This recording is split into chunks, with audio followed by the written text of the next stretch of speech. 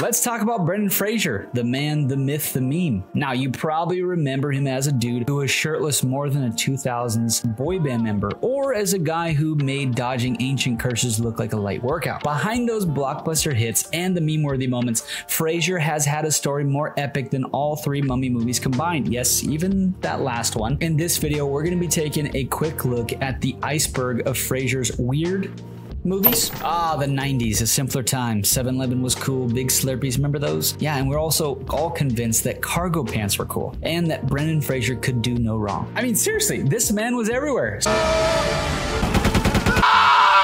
not right. And let's be real, we loved every single minute of it, baby. And personally, I have to thank Brendan Fraser. Yeah, he made me believe that I could totally survive an ancient Egyptian curse and beat a mummy. But it wasn't just the abs and it wasn't just the action. Fraser had the very, very rare ability to make us laugh, cry, and cheer all within a single movie. He was actually the guy that could take on ancient evils one minute and then be a weird cartoonist in another. And then just like that, he was gone, just like the Avatar when you needed him most. I mean, one minute he was headlining every single summer blockbuster. The next, crickets. And of course, the internet did what it does best. It does best, does best? I don't know. It makes memes. Where's Brendan became the new Where's Waldo. And trust me, Waldo had a better chance of being found. But you know what? It's actually time to get serious. Let's cut the jokes for a second, because while the world was wondering where our Avatar went, Brendan was off screen fighting battles we didn't even know about, and you didn't even ask. From his personal struggles to injuries that would make a lesser man throw in the towel, Fraser was dealing with more drama than a season finale of The Bachelor. Only this wasn't for ratings. It was real life. But you know what? Here's the thing about Brendan Fraser. He's like that one friend who leaves a group chat for a while and then comes back and then he shares all the stories and you're like, dude, where have you been? Oh, wow. Yeah, okay, then give me a second to find you here. And you know what? I'll put money on this. He didn't just come back, he came back with a vengeance. And this time, he wasn't just swinging from trees or dodging CGI mummies. Brendan Fraser. The whale!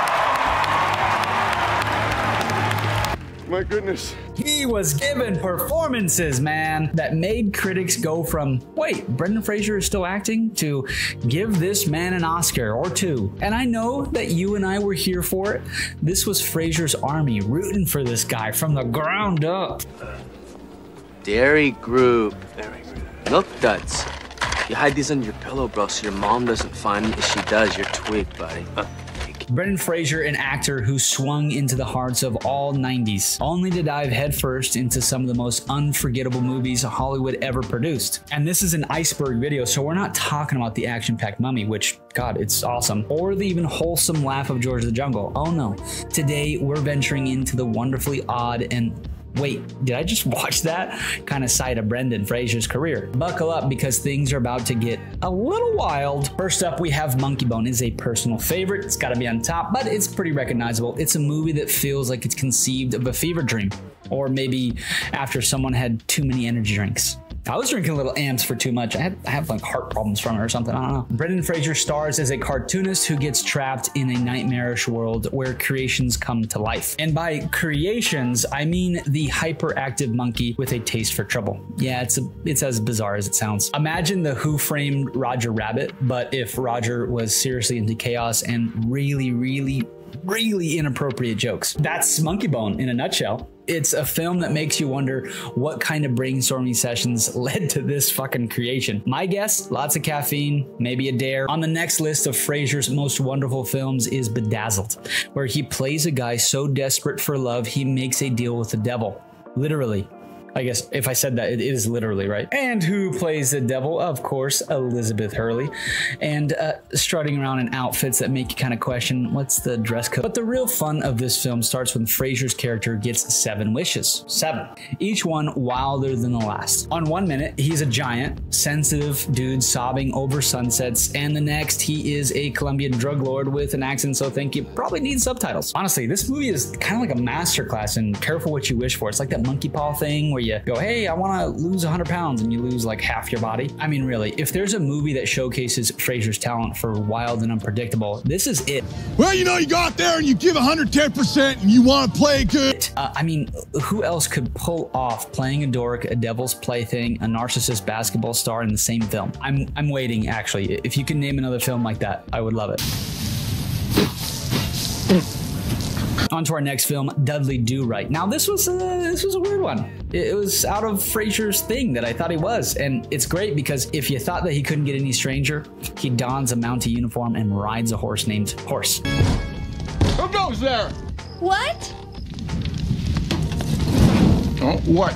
Based on the classic cartoon, this film is what happens when you make slapstick comedy with a plot that kind of feels like it was made up on the spot with a bunch of kids playing. And it's a role that Fraser fits like a glove, mostly. If the glove don't fit, you must acquit, but it did in this case, and he commits 110%. The film is pure, unfiltered goodness. It's something you can watch for the kids. It's nice. It's filled with a love interest who's just as confused as the rest of us about why she's even there. But here's the thing, Dudley Do Right knows it's ridiculous, and it leans all the way in. It's a trust fall video that you've seen, and Fraser at the helm, you can't help but laugh along with the madness. It's not really a movie trying to win Oscars, and that's what's so beautiful about it. It's just here to make you smile. And really, who doesn't want a little more of that in your life? Okay, a time for a sharp left where things turn a little bit serious in the Strangers department with a passion of Darkly Noon. If you thought Brendan Fraser was all about lighthearted comedy and action, think again, bucko. This film is, well, let's just say not for the faint of heart, right? I don't know who you are. It's dark, it's intense, and it's one of those movies that leaves you scratching your head long after the credits roll. Fraser plays a man named Darkly Noon, yes, that's his real name, who's been raised in a religious cult and ends up lost in the woods. We've all been there, right? Where things get, well, progressively stranger. The film is, well, let's just say, with Fraser at the helm, delivering a performance that's equal parts haunting and heartbreaking. It's an awesome role that shows just how deep Fraser can go when he's not busy battling mummies or dodging cartoon monkeys. It is a far cry from the light-hearted fare that we're used to, but it's a fascinating glimpse into Fraser's range as an actor. Plus, it's proof that even when things get seriously strange, Brendan Fraser can still hold his own. Like that, right? Because you're a caveman. Cool, buddy. The beverage. In this freaking chef's kiss, Fraser plays a caveman who gets thawed out in modern day California, and naturally hijinks ensue. It's a very classic fish out of water story, but with more grunting and fewer clothes. Fraser's character Link is basically a walking, talking time capsule, and if you've ever seen a time capsule, pretty awesome to see one anyways. And watching him navigate the strange world of 90s high school is pure comedy gold. Whether he's learning to eat pizza or trying to blend in a school dance, Fraser's physical comedy is on full display here. It's silly, it's goofy, it's the exact kind of fun we signed up for when we hit that play button. And have you ever had a friend that just makes you laugh? Their laugh makes you laugh? That's what this movie did for me. But Encino Man isn't just about the laughs. So if you have a caveman that thaws out, you need to accept him and be friendly. A plus, it's actually the movie that introduced the world to Fraser's unique brand of quirky charm.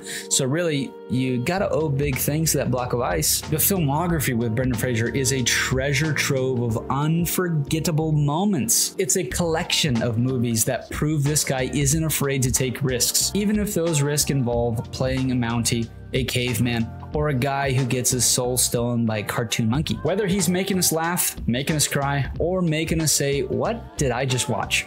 Fraser's carved out a place in Hollywood that's as unique as the roles he's taken on. Whatever is next for Mr. Brendan Fraser, I'm here for it.